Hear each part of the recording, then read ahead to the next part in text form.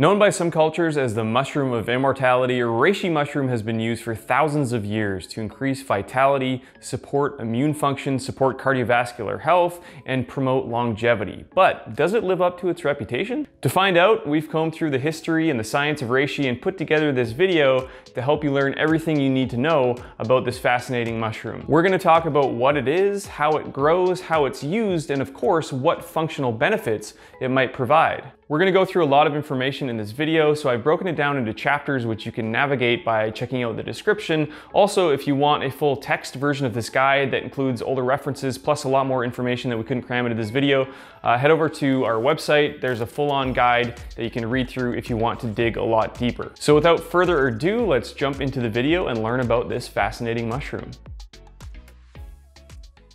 So Ganoderma lucidum, commonly known as reishi, is a beautiful specimen among fungi. Also known as the spirit mushroom in China, or the mushroom of immortality in Japan, reishi has long been known for its powerful medicinal properties. In traditional Chinese medicine, reishi is part of a select group of foods and herbs that is considered to be some of the most powerful for improving strength, health, and longevity. The classics of the Materia Medica, written in the Eastern Han Dynasty thousands of years ago, actually references this mushroom, and it's still listed in the state pharmacopoeia of the People's Republic of China as a remedy for several conditions.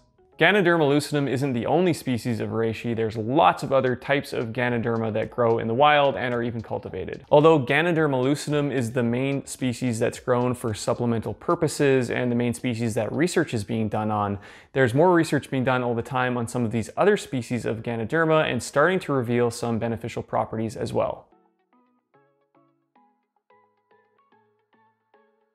This giant thing that's mounted on the wall behind me in a lot of our videos is actually the fruiting body of a reishi mushroom. Now, they don't typically grow this big in the wild, and they're not typically cultivated this big either. More commonly, they're about this size. Now, this is the size of a reishi mushroom that's grown for the purposes of supplementation. You may notice that it doesn't have the typical cap and stem look of a mushroom. Instead, it forms this big, round, beautiful conch. Reishi mushroom starts off as little tiny finger-like projections, which eventually spread out to form this big, beautiful shape that you see here. Now, reishi is a polypore mushroom, which means it has pores on its underside that disperses its spores instead of gills. And the spores are actually super important, but we'll talk about that a little bit later in this video. You may also notice that reishi has this shiny surface, and it almost looks like it's varnished. Actually, the common name for reishi mushroom is sometimes the varnished conch. But this shiny look is actually natural, and that's where reishi gets its name, Ganoderma lucidum, with gano meaning shiny and derma meaning skin, aka shiny skin. Now, you may have noticed that this one isn't as shiny, it's quite a bit dull, and that's because as the mushroom ages, especially as spores land on the surface and as it dries, of course, it loses some of that shine. Now, when reishi grows in the wild, it grows between May and the autumn. It will grow on dead or decaying logs, and it often grows instead of straight up like this, it will grow kind of more in a shelf type shape where it grows out and not up. And even though reishi does grow in the wild, most reishi that's used for supplementation is actually cultivated, whether it be on natural logs outside in shade houses and greenhouses, or on synthetic logs or fruiting blocks indoors in controlled conditions. So we're here at a reishi mushroom farm deep in the mountains, and the first thing you notice when you walk in here is how hot and humid it is. It just feels perfect for growing reishi mushrooms, and that's because of the shade house above me and the greenhouses where the actual reishi mushrooms are grown. And they're not grown like the typical fruiting blocks. They're actually grown on logs, real logs that are inoculated and colonized and buried underground. And these logs take a long time to colonize. The whole process for growing and fruiting reishi mushrooms is up to 9 months before you'll actually see a reishi mushroom fruiting body. But after a number of months, once the mushroom has fully grown, it can be harvested and prepared in a variety of different ways for supplemental purposes. So you might be wondering, what is the point of growing reishi? What makes it different from the bazillion other mushrooms that are growing in the forest? The magic of the mushroom comes from compounds that are locked inside the cell walls of the mushrooms.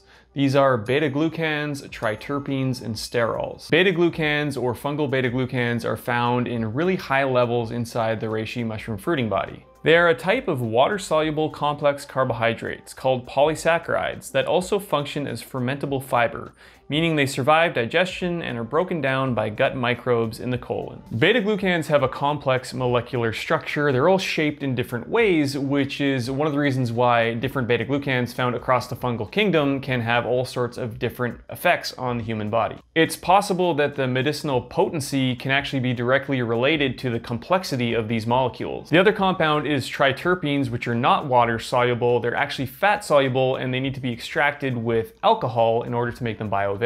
One of these triterpenes, ganoderic acid, is one of the main triterpenoids found in reishi and is actually responsible for reishi's bitter flavor. So far, research has uncovered over 100 of these different triterpenes in reishi alone, 50 of which are not found in any other species of mushroom. These complex molecules come in various types and have various different functions. Specific ganoderic acids, like ganoderic acid A, have been associated with different beneficial activities. Finally, we have sterols. Now, reishi produces numerous sterols, including ergosterol, which is the precursor to vitamin D. For reishi, this diverse sterol content is still being researched for its effects on human health. Getting these compounds out and making them usable is not actually that easy. If you were to somehow manage to just eat a bunch of reishi mushroom, it probably wouldn't do you all that much good. That's because many of the beneficial compounds of reishi mushroom are locked inside of the cell walls and need to be pulled out via either hot water or alcohol extraction. Now, on a commercial scale, this means taking dried fruiting bodies, turning them into a fine powder, then performing either a hot water extraction or an alcohol extraction by soaking them in large vats of liquid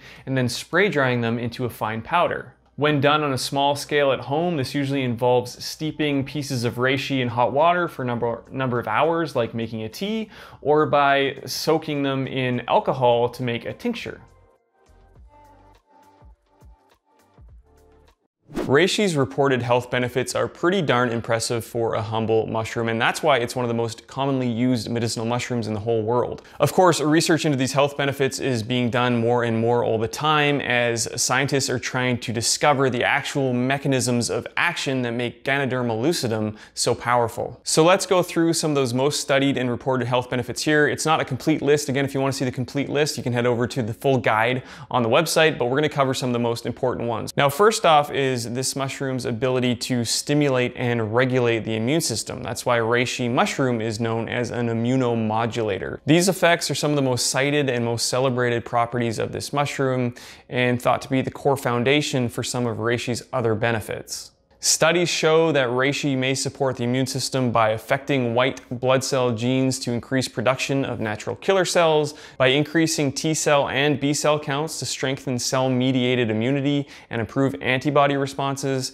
Now, this is just a short snippet of some of the research that has been done with the immune system and reishi mushroom. Now, supporting the immune system isn't unique to reishi. Almost all medicinal mushrooms have this property because of the fungal beta-glucans that are contained within the fruiting body of the mushroom. Reishi has also been studied for its potential to reduce inflammation. Now, inflammation gets a bad rap, but it's actually a beneficial process. When an injury occurs or when pathogens invade, the body actually sends out a bunch of immune cells to help address the problem. The resulting inflammatory cascade can cause problems like swelling, redness, and pain. Now, this process is supposed to stop once the trigger is taken care of. When it doesn't, a chronic inflammatory reaction develops. The resulting damage appears to play a role in a significant number of chronic and age-related conditions. One animal study showed a specific protein from reishi can actually help modulate the immune system's response by increasing anti-inflammatory cytokine and regulatory T cell production. Some other studies show that terpenes may also have anti-inflammatory effects.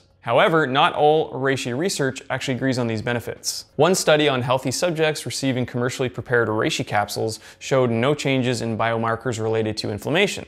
Of course, it is possible that some of these conflicts exist because of the different preparation methods of reishi or the different sources of reishi, which would have a difference in the beneficial compounds contained therein, which could have different effects. Another commonly reported benefit of reishi is that it promotes cardiovascular health or heart health. Of course, any weapon that can be used against heart disease is definitely worth investigating, and research has been done, although it does have some mixed results. According to a variety of different studies, we see that reishi may positively affect blood lipid levels, although results may differ for people with other chronic conditions like diabetes.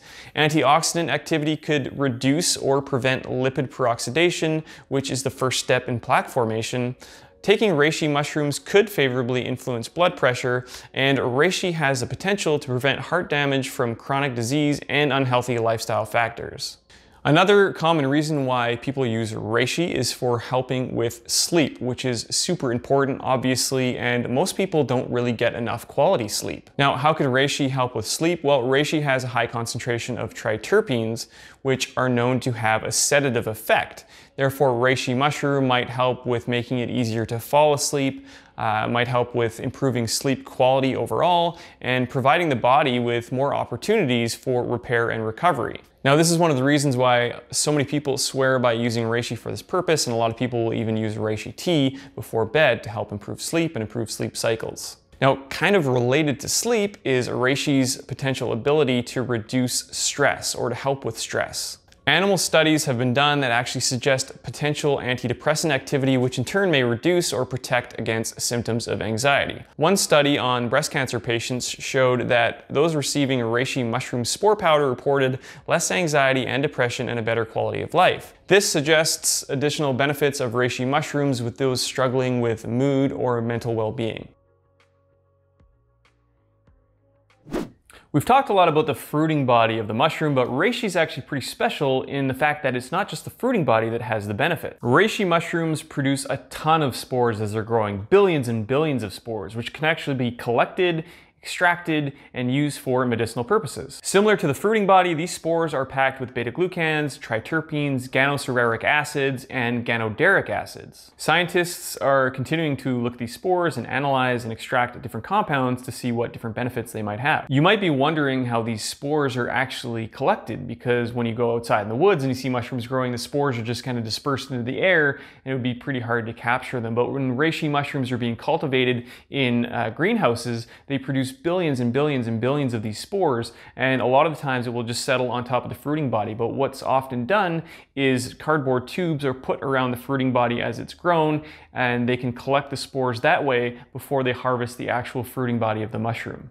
To get the benefits out of the spores, they need to be cracked, and this is done by using methods like fermentation, ultrasound, or fine milling. Cracked spores can be made into a powder, or they can even be processed further to make spore oil. Although spores have all of these great benefits, low extraction rates typically translate into much higher prices, making them a lot less accessible than fruiting body extracts. So here I am in the kitchen, but this is actually a place where you won't often find reishi mushroom. That's because it's hard as wood and it tastes really bitter. The one thing you can do at home, however, is make a tea, which basically involves just tearing up or cutting up a bunch of slices of reishi mushroom fruiting body, putting it in a pot of water, warm water, and simmering it for a number of hours, which gives it enough time to actually pull out some of those beneficial water-soluble compounds. Personally, I actually kind of like reishi tea, although it's not for everyone.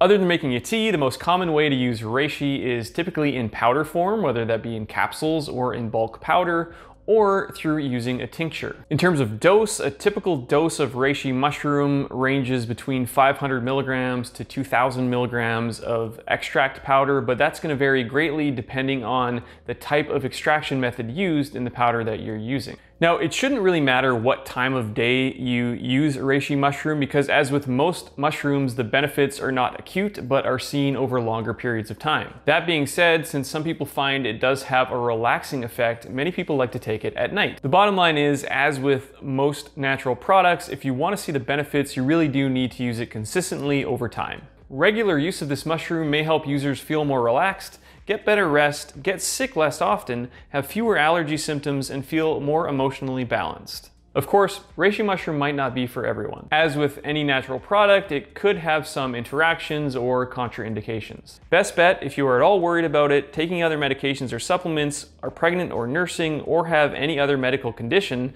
it's best to check with a doctor or a natural healthcare practitioner before taking any natural supplement, including reishi. Now, there are a bazillion different reishi mushroom supplements on the market, so unless you grow it and extract it yourself, it can be really hard to know what to trust. Also, believe it or not all reishi mushroom supplements actually contain what's listed on the label. According to one study, up to 3/4 of reishi supplements tested didn't contain any reishi or the compounds that you'd expect to find in them that would give them the beneficial effects. There are also a lot of supplements on the market that are made from myceliated grain instead of actual reishi mushroom fruiting body. Now, these myceliated grain supplements will contain mostly grain starch from rice or oats, even though they are labeled as reishi mushroom. If you want a quality reishi mushroom supplement, you should at least look for something that is made from whole fruiting body, is thoroughly extracted, preferably dual extracted, and is organic. There are a lot of options on the market. You just need to find the best one for you and find one that you can trust.